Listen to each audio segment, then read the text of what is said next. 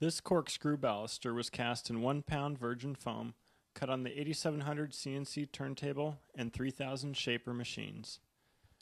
To get an extra smooth surface, we'll use some medium grit sandpaper on the foam. We will coat the foam with a 2-part epoxy hard coat to give the form a longer life, as well as a smoother surface, and this will allow us to use any concrete release agent.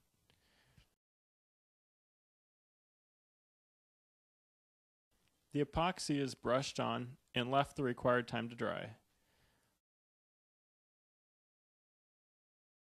A light sanding is done to ensure a smooth surface, and a second coat of epoxy is applied.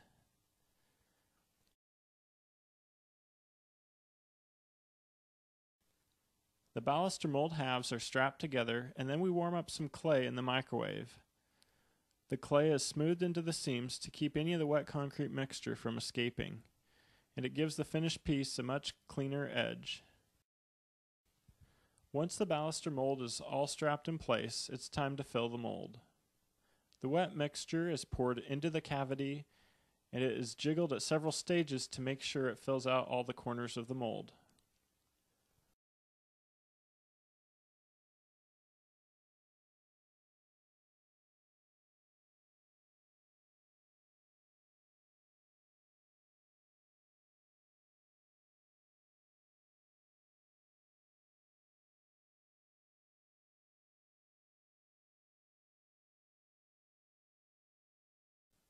After leaving the concrete to cure overnight, we demold the piece, being careful not to damage the form, because this form could be used over and over again.